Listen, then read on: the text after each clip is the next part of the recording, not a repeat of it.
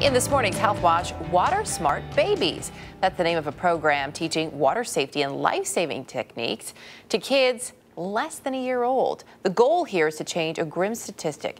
700 children each year die from drowning here in the U.S., and most of those deaths happen in a backyard pool. CBS News contributor Priya David Clemens has more.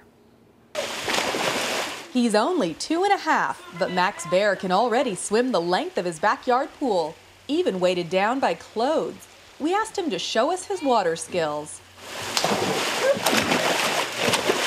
But his parents will never forget last year's close call. Max was just 16 months old when their Great Dane, Scooby, accidentally knocked him into the water. And Max went right into the jacuzzi.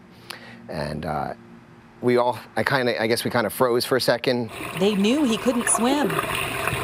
But in that instant, Max began to save himself. He somehow remembered to roll over onto his back so he's able to float and be safe in the water, and then that's when we came over and grabbed him. And he could just do it. And he did it. And he did it. A life-saving move he'd remembered after just a few swim classes. Arms out right away, Max.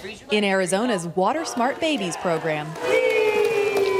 Long before they can walk, infants are put into the pool. That they adapt so quickly is a credit to Lana Whitehead. She believes even the tiniest babies can learn water safety. We want them to relax and enjoy the water so they can float.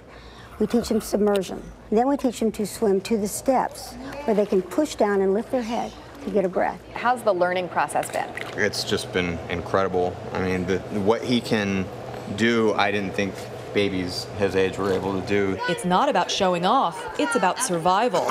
Drowning deaths are on the rise in Arizona. This year, nearly 130 water-related emergencies. Statewide, 16 children died from drowning. Why is it important to you to bring her here? It's important that she gets used to the water at an early age. Living in Phoenix, every other household has a pool. It's time for your checkup, young man. This summer, local pediatricians are joining forces with Water Smart Babies. His breathing is nice and strong. Dr. Judith Pendleton believes 9-month-old Ronan Grove is ready to take the plunge. She's using a prescription pad of sorts to urge early swim instruction. Tell them you have a prescription for your doctor for water safety classes, and they should be able to help you, and some of them are actually giving discounted rates for their babies. Nice, okay. So that's something, you want to hold on to that. Are you going to try to stay safe, Ronan? The really wonderful thing about it is you can actually put something in someone's hands that directs them towards the resource rather than just mentioning it with every other thing you talk about at a checkup.